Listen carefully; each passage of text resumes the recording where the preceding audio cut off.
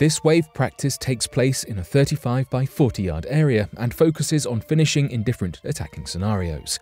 We set up with 3 players starting on each cone, a central mannequin, and a goal protected by the keeper. We begin with the central player dribbling around the mannequin to finish, focusing on hitting the corners and individual technique. The attacker becomes the defender, as 2 defenders on the outside cones attack in a 2v1.